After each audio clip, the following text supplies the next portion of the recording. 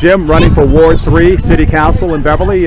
Jim, one big issue I know you're concerned about is middle school. Tell us about that. Middle school, right now our middle school is Bristol Middle School. It's beyond its useful life.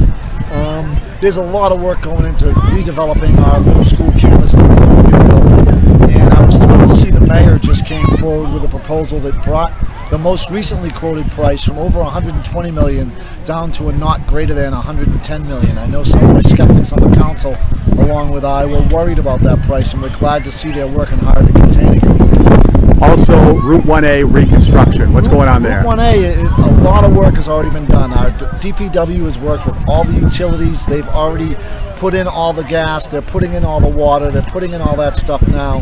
The bids have gone out. They're doing soundings now. They'll be doing work for the rest of this season. And starting next spring, they're going to be doing it 1,000 feet at a time from the Beverly-Salem Bridge down to the Memorial School campus. It's going to be a complete redo, and it's really going to revitalize that portion of our downtown.